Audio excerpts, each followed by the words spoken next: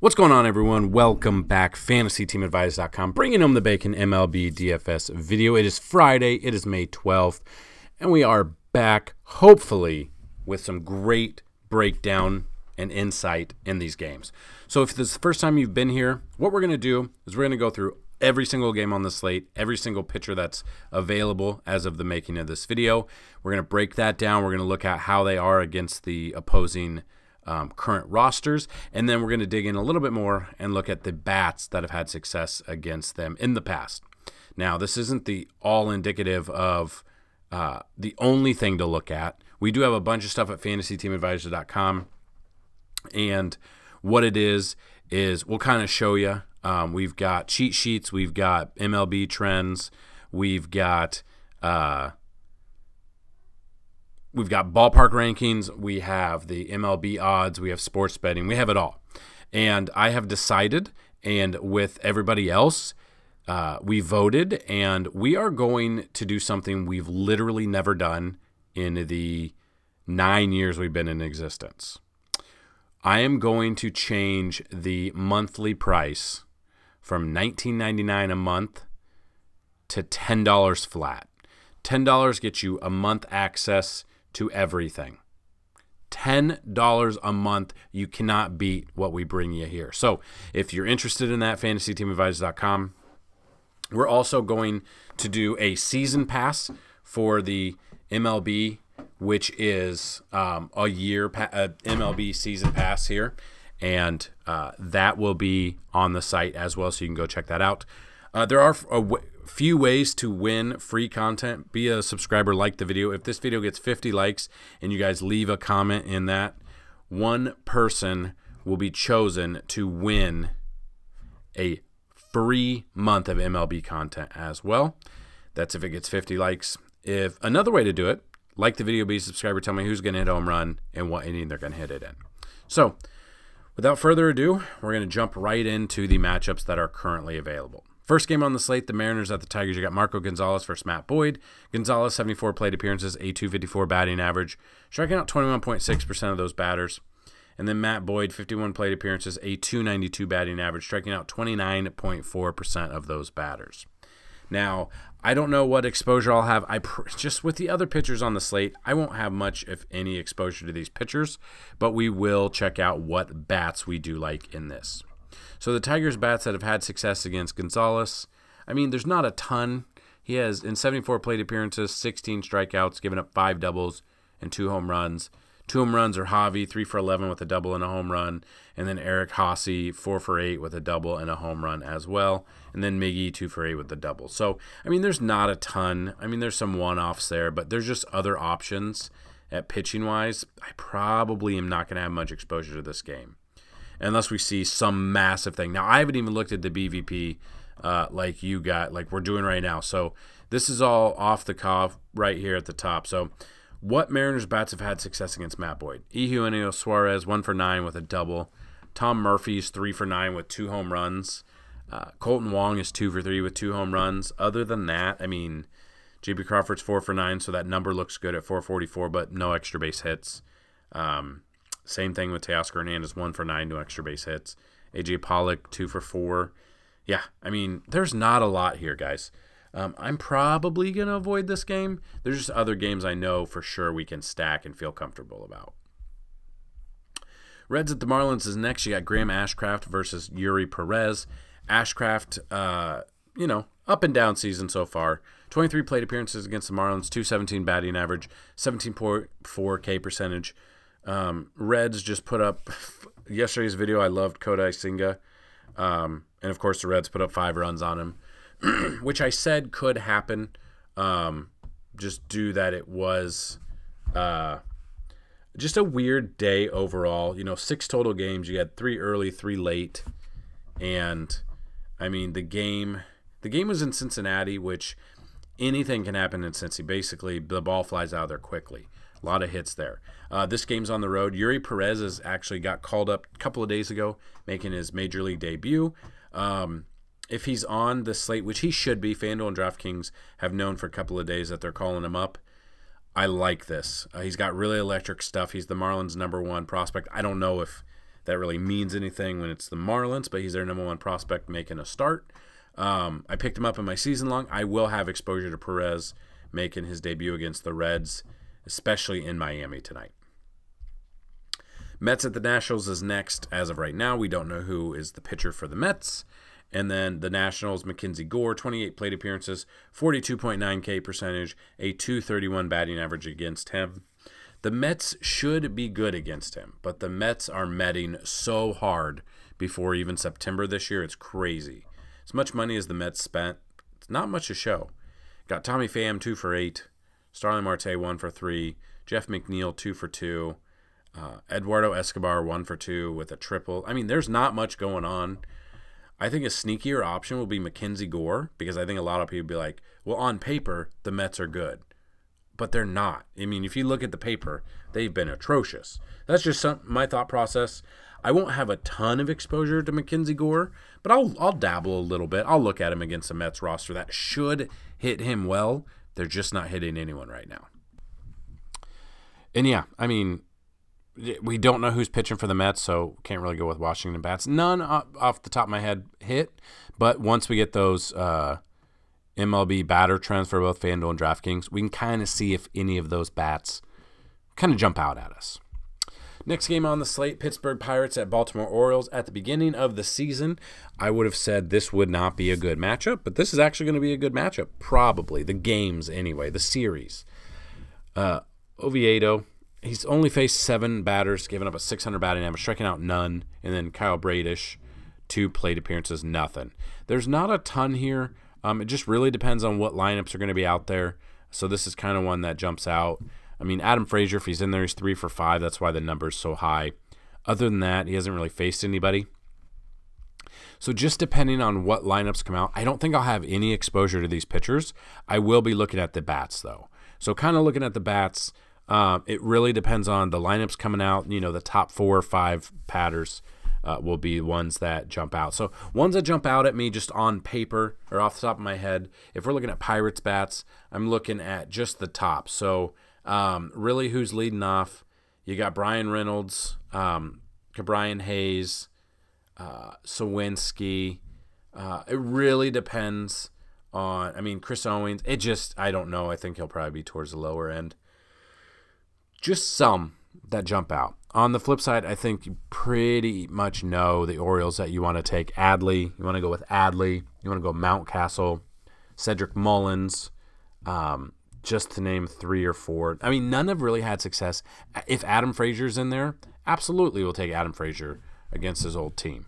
So that's kind of where I'd look at there. I won't have any exposure to the pitching, though. We'll look at the bats in this one. As of now, Tampa Bay versus the Yankees. Don't know who Tampa Bay's doing. Then we've got Garrett Cole. 208 plate appearances, 28.4 K percentage, a .233 batting average. Now, he was absolutely rolling on, Sunday against Tampa Bay. Just rolling. Got a crucial 4-game slate here. It was 6-0, I believe. Yeah. It was 6-0 for Cole, and then he just came unraveled for whatever reason. Was cruising along and then ended up giving up 5 earned runs, had 6 strikeouts.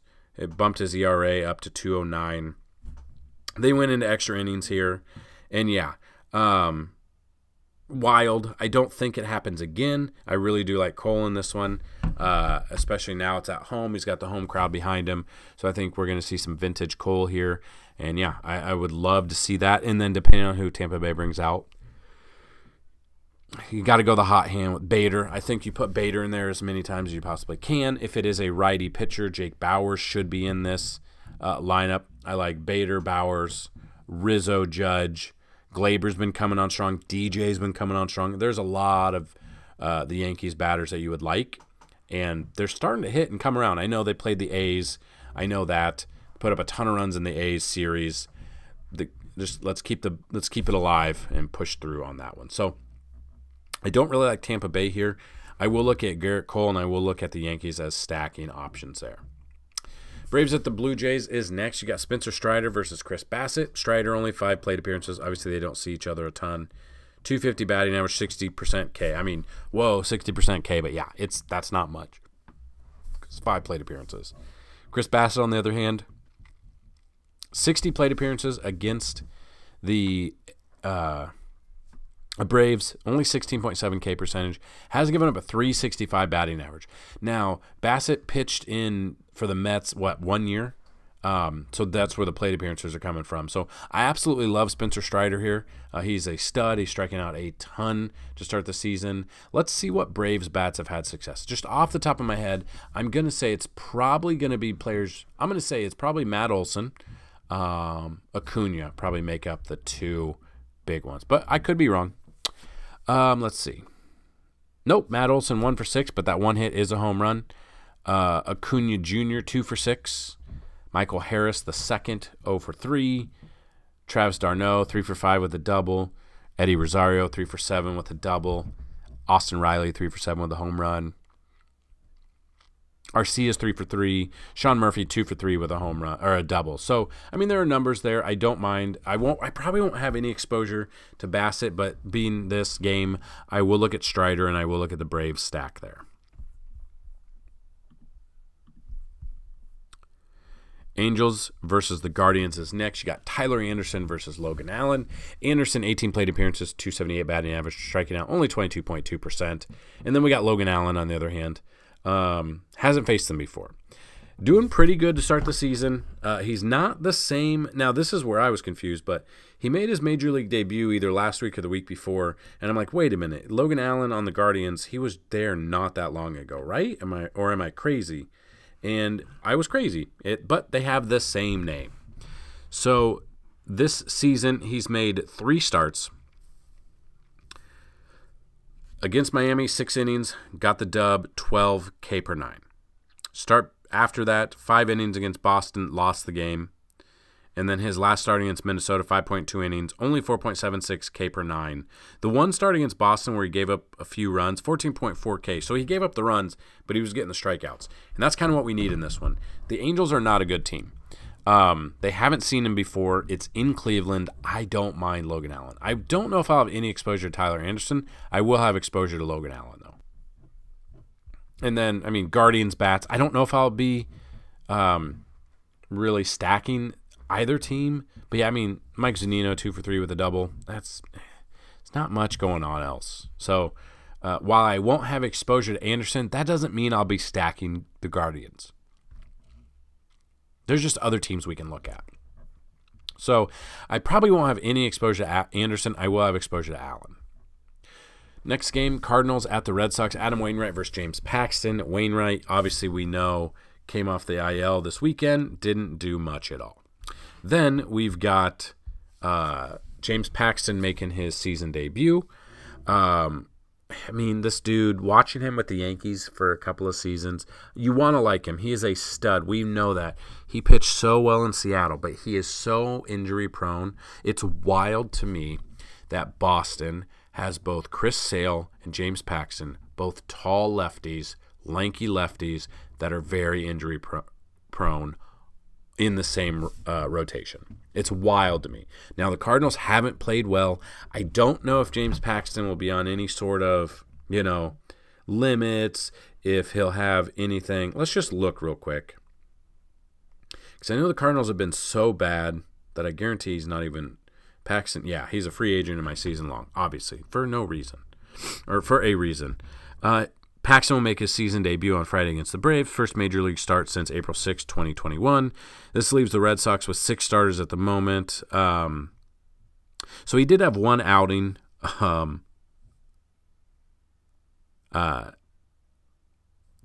had one outing in AAA.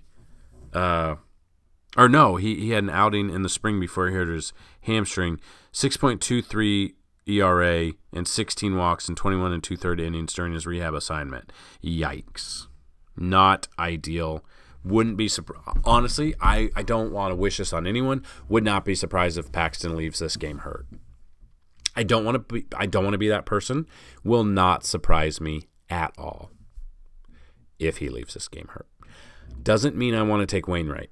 In those games, 35 plate appearances, 258 batting average, 17.1 K percentage against the Red Sox. Problem is, this is in Boston, and they have given up a ton of runs this year, which you can find over at FantasyTeamAdvisors.com. You can find that on the website under the ballpark rankings. They've given up a ton of runs and home runs here. Probably am looking at the offenses in this one. I don't mind either offense. If we're looking at Boston's offense against Wainwright, the players that have had success against him, Justin Turner, 4 for 14 with a home run, so not much there. Same thing with Tapia, 2 for 7. Jarren Duran, 1 for 2, but that one hit was a triple. Devers, 1 for 2. Verdugo's 0 for 3, but every time I look at the box score, he's get a home run or extra base hits or total bases. So I don't mind a Boston stack against Wainwright. And same thing on the flip side. Paxton's really only faced 9 probably one player. Yeah, Arenado, 1 for 8, 1 double. Obviously, not much going on. I'm absolutely avoiding both of these pitchers. I'm taking both of these offenses. Will really depend when the offenses come out. But yeah, just thinking of who I would take against James Paxton. I'm looking at Wilson Contreras as long as he's in the lineup. Arenado, which I don't care about that number because whatever. This is James Paxton. Obviously Goldschmidt, and then really depends, who's going to be in there. Is it going to be Edman, Nootbaar, O'Neill? I'm looking at all the righties that I would love, and even some lefties against Paxton. I fully expect James Paxton to go less than 5 innings, and I think he's going to get hurt. It would not surprise me. If you know what? I don't want to play this game, but I'll give someone a free month if you comment on this that James Paxton will not get hurt. If he does get hurt, though, it's off, and you have to buy a subscription. So good luck, and may the odds forever be in your favor, or however you say that. Cubs at the Twins is next. You got Drew Smyly versus Sonny Gray. Drew Smyly, 52 plate appearances, 250 batting average, 25 K percentage. And then this one surprises me. Sonny Gray, 83 plate appearances, 26.5 K percentage, a 329 batting average. I want to see why. Is it 1 or 2 players that have bumped this batting average up that's what we look at? Because this is what we drill down and really look at the stats here. So Yan Gomes, 2 for 14 with a double. Trey Mancini batting .467, 7 for 15 with 2 doubles and a home run. Eric Hosmer, 4 for 9 with no extra base hits. That's .444. Yeah, Ian Happ, 4 for 10 with a double and a home run. So you can really see Dansby, 3 for 5 with a double and a triple. So that's a 600 batting average. That's really brought it up along with the 400. That is why we drill down. That is why you guys come here and look at these videos. Because on the surface, this doesn't look good. But we know that Sonny Gray has pitched so well for the Twins outside of being on the Yankees in a big market. He is thriving. And I absolutely love this game because it is not in Chicago.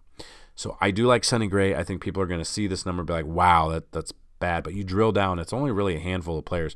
Other than that, he's done really well. Drew Smyly, on the other hand, 52 plate appearances, a 250 batting average. What Minnesota Twins have had success against Smyly in the past? Kyle Farmer, 3 for 11. That's a 273. Donovan Solano, 4 for 12. That's 333. No one's hit a home run. Buxton's 2 for 5 with a triple. Would not be surprised if Buxton goes yard in this one. We got to get all the Buxton we can get in there before he gets hurt. So, yeah, I don't think I'll be stacking against him, but there are some batters that you could – I really like Buxton against Drew Smyly. Astros at the White Sox, 2 teams that have been playing terrible as of late. JP France, who's never faced anyone before, against Michael Kopech. Kopech, 37 plate appearances, only 13.5 K percentage, and a 371 batting average. Let's dig down a little bit deeper and see why it's 371. Kyle Tucker, 4 for 9 with a double and a home run. That's 444 batting average. Then you drop down. Bregman's 3 for 8. That's 375. Maldonado's 2 for 4. That's 500 batting average. That's going to get you right there. That's going to bump up that number. But yeah, I mean, 2 people have had home runs, Tucker and Dubon. Yordan's only 1 for 4, but I'm completely okay with taking Yordan Alvarez here. So I honestly don't mind.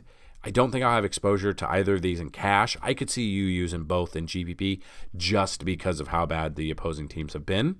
And then if, there are one-off teams that you could be taking against Kopech, or one-off players against both of these pitchers.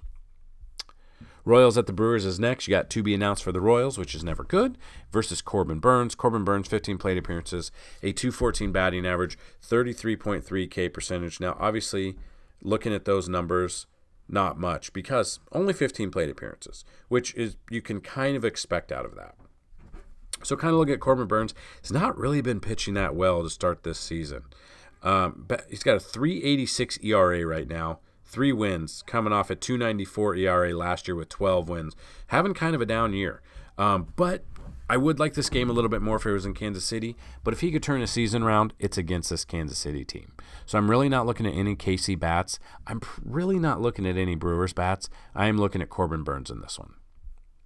Phillies at the Rockies, so you got a really good matchup here, but it is in Coors, so every player you take is going to be priced up due to the Coors effect. You got Taijuan Walker versus Austin Gomber. Walker, 77 plate appearances, a 214 batting average with 20.8 K percentage. And then Gomber, 32 plate appearances, 28.1 K percentage, 207 batting average. Honestly, if you want to go sneaky, I don't mind a Taijuan Walker pick here. 100% contrarian GPP. Most likely he gets lit up, but there is a chance that he'll be under-owned because it is Coors, and if he does have a good game, you'll be that far ahead of the field. So looking at that, let's see what Colorado bats have had success against him. Blackman, 4 for 18, nothing.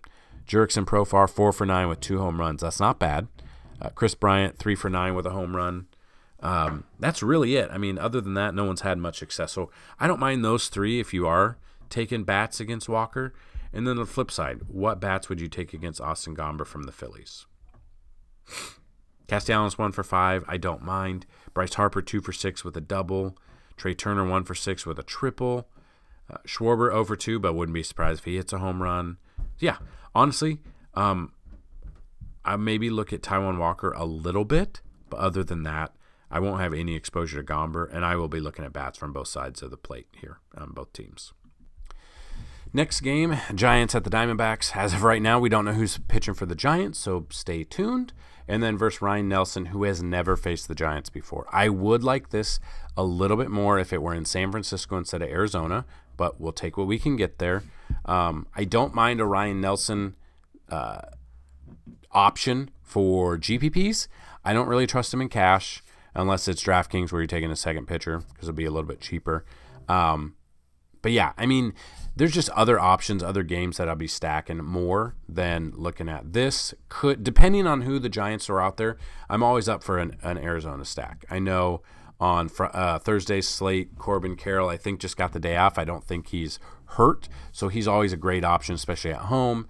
If he gets on base, he gets a couple stolen bases, he's going to get you those DFS points that you need. And then there's just other options for Arizona that we can stack, 1 through 4, 1 through 5, depending on what site you're playing on.